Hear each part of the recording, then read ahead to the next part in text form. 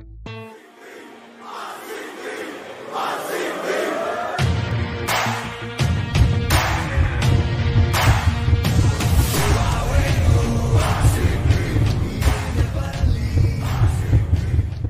RCBians, how are you all? Good afternoon. Welcome to RCB Pavilion. Our season is over, right? Unfortunately, into the season, but I feel we have played well. We reached the qualifier two. Unfortunately, again we have to wait for one more year, 15 years now. So RCB fans, we are used to it. But at least we are consistent now, right? We are reaching to the playoffs, third season in a row. So that's something to look forward to. Just that if we get some good all-rounders and good spinners in the squad next season, I think we can play even more better. But I feel we could have played much better on that day. But again, a complete off day, right? We are now used to having a couple of really bad games in a season, and that cost us. And unfortunately, it came out at a wrong time at a knockout matches, right? So can't do anything. Cricket, it's part and parcel of the game. Someone has to lose, someone has to win. So we just carry on with that. So, and in my opinion, I feel we overachieved with the squad what we had. I feel youngsters chipped in, and that made a huge bonus, right? Because the likes of Kohli and Maxwell did have a great season. So all in all, it was a decent, not a bad season. Anyways, we qualified with a huge luck where Mumbai helped us. So anyways, no complaints. Let's look forward to next season and let's see what they do, who all they release and who all they retain. So let's see. Let's wish Rajasthan Royals and Gujarat Titans all the best for the finals. I'm wearing pink. I'm going with Rajasthan Royals. They are my second favorite team. So let's cheer for Rajasthan. So this video I will be talking about top five players of RCB for this season. So the top five contributors, top five players who helped us reach till the qualifier two and who put in crucial and very impactful performances. So to start off with number five, not sure how many of you guys will keep him at number five, but for me it is our captain Faf du Plessis. 468 runs, highest score of 96, captained our side. He did pretty well, but the point I am keeping him at number five is the huge scores only came in two matches, right? Rest all he was pretty inconsistent, and his strike rate also was a bit low, a bit strange in this season, right? He struggled in the power play against left arm spinner. He got out 7 times against the left arm spacers. So that's the reason he's at 5, because he has scored 468 runs, but he should have been a lot more higher in the rank. But I keep him at 5 because it's a batsman's game. You have to have that lot more impact than the bowlers to get into the top 5, top 2, top 3, right? Because it's a batsman's game, everyone knows that, and bowlers performing and bowlers delivering are really crucial for a team to win the tournament. So that's the reason Faf is at 5. He captained really well, but I feel in the in the qualifier 2 also his captaincy was not up to that mark, but he did really well first season, reaching a qualifier 2. So that's not an easy task in itself, but he could have done much better with his captaincy in couple of matches, I feel. Otherwise, all in all, a very good start to RCB career. 468 runs, highest score of 96. So pretty well. So a good season for Fab, but for me, he's at number 5. So yeah, let's come to number 4. So for me, he was a number 4. It's Harshad Patel. Had a off season in middle of the season with a huge setback. That's totally understandable. 15 matches, 19 wickets at an economy of 7.66. He's delivered some key performance, right? He's been bowler for RCB from last season, 32 wickets last season. This season, 19 wickets. Again, bowled really well in eliminator. Bowled well in the match we lost, qualified 2. So a crucial player for us. I think he will be a long servant for RCB. And he played really well, but except a couple of matches where he was setback, he faced a huge setback. That's totally understandable, right? His confidence was a bit low.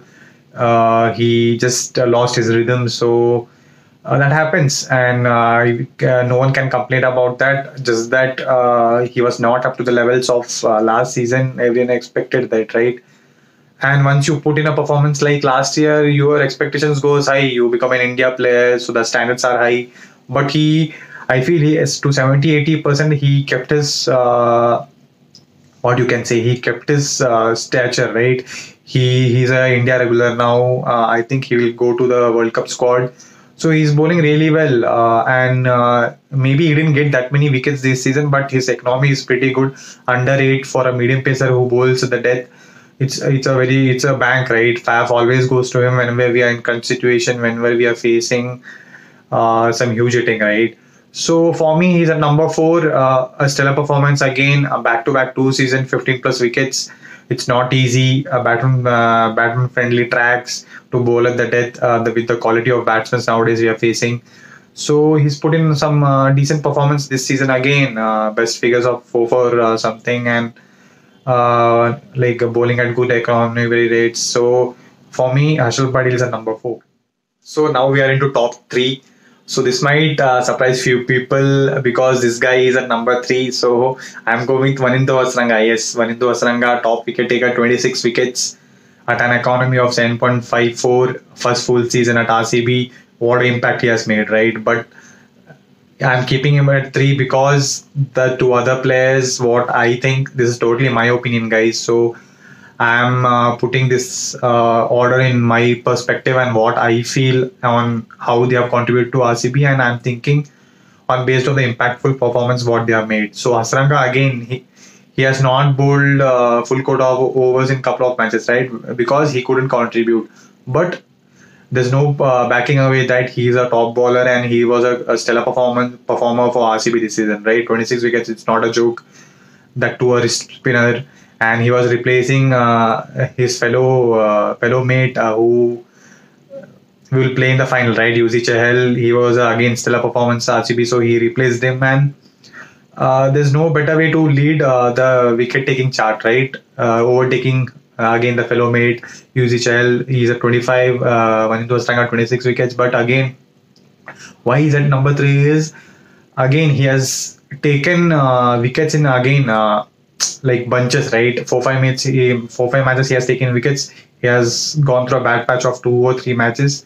That's bound to happen in T20. Nothing to take away from him. First full season under pressure, being a lead spinner. So, and one more crucial part is they would have obviously taken him as an all-rounder, right? But he never contributed with the bat, and I feel he's a genuine leg spinner itself.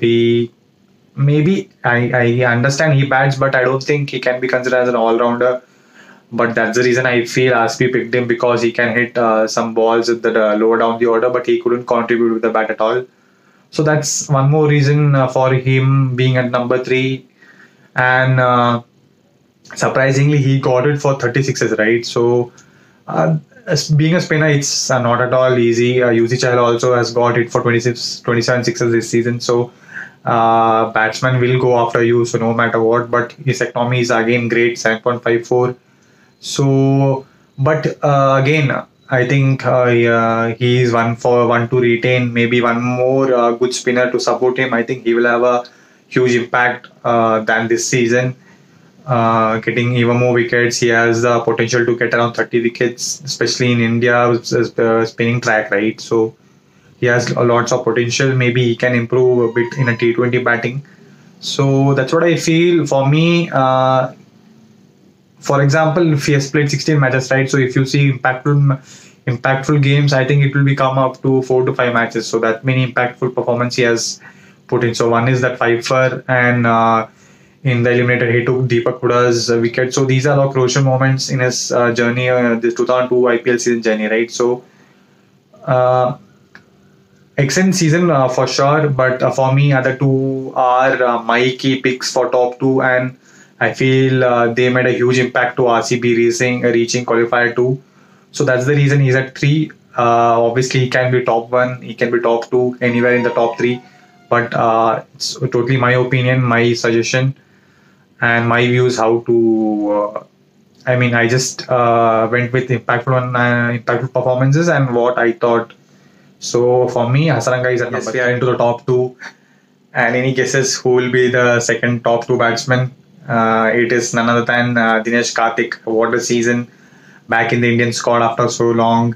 330 runs at an average of 55 and a huge strike rate of 183. Again, he just faded away a little bit in the end, but what a start to the season he had. I think almost contributed in every RCB win, right? So for me, he's at number 2, brilliant finisher. He's turned out to be a great finisher for Indian batsmen, Indian cricket, right? So hitting sixes at will. Again, I'm disappointed that he couldn't contribute in qualifier 2. Maybe if he would have contributed, he would have been the number 1 player, right? So again, small margins. Again, he's a player who could have been floating from 1 to 3 easily. Wicket keeping looked little off. Dropped Josh Butler's catch in the qualifier 2. But it happens. Cricket, you can't complain on that. It happens. No one does it purposefully. But again, what a stellar season he had, playing a finisher's role. No one expected this from DK, especially from the season what he had with KKR, right? I had picked him as a surprise player for RCB, and boy oh boy, he delivered. And what key contributions he made to our team. And I think again he's going to stay there for next season as a wicketkeeper batsman and a same as finisher's role, right? So for me, yeah, you guys can easily put him at first, second. He was a player of the season in the middle of the season. But again, as the matches goes on, the matches become more crucial, right? So the impact and the performance should go a notch higher. So that's the reason he's at number 2. A number 1 player, he just put in consistent performances. So that's the reason he didn't DK and Manindu Asranga missed out. So for me, DK at number 2. Yes, the final one, number 1 player for RCB this season, and it might be a huge surprise. It is Josh Hazelwood, guys. Yes, what a bowler, what a signing. When we signed, I was really excited because this guy is a top bowler, and I know he will deliver at crunch moment. Just one bad off game that no one can take away. Everyone has bad game. Even Rashid Khan, even Rashid Malinga has had bad games in 20 cricket, right? You can't be consistent day in and day out with this level of quality of batsman, and you can go for one bad day. So that's not at all a scene. And he has played just 12 games, guys, and he has picked up 20 wickets and at an economy of 8.11. That's not really huge, right? He bowls in the power play, he bowls in the middle overs, he bowls in the death overs. Guys, he's been fantastic. I think he's been one bowler missing for ages, right? After Mitchell Stark, I don't think we have had one fast bowler with the caliber of Josh Hazelwood. We have to keep him no matter what, at least for 3, 4, 5 seasons, right? He has that potential to become even more better if he delivers that Yorker ball. I think he will be a complete T20 bowler. What a signing he is, and that's one praise I will give to RCB management that we picked him, because he's a gold, he's a banker. I know he's a bit predictable, but with his height, it's not easy to hit him. I know one bad game everyone has, so that's not a point at all. So he's put in a crucial performance, I think, every game, just except that one game, because he has taken Quinton de Kock. That's a huge wicket in the league matches, right, with LSG. That's the reason we won that game. And again the same opponent in the eliminator, he picked up KL Rahul. So those are the crucial. That's what I see in a bowler, right? Whether he can contribute in crunch moments. He has delivered in the power play. He has delivered in the middle overs with brilliant economy as well. And that too, he missed starting on the tournament. Who knows? He would have been the leading wicket taker, because he's missed around 4 matches, right? Hasanga played 16. He has played only 12. So for me, definitely player of the season, pick of the season, buy of the season, whatever you call it for RCB, because he's delivered at his best. So I feel we have to keep him. No point in releasing him. Someone else will pick him again. We'll regret. We let go of UZ Chahal. So he's the gold. He's the banker. Anytime he can bowl, only upwards for him. So for me, RCB's player of the season is Josh Hazelwood. And I don't know how many of you will be surprised, but I think in many of you guys' list, Josh Hazelwood will be there. So put in your comments, guys, who's your top 5, who is your top 1. So these are mine. So I hope you like this video. Keep watching, keep showing the love, keep supporting. I know it's a disappointing end to the tournament, but it's okay. We are RCBians, we are loyal, and we keep supporting. Let's support our team for next season too, and let's wait and watch what's going to happen in the finals. Take care, guys.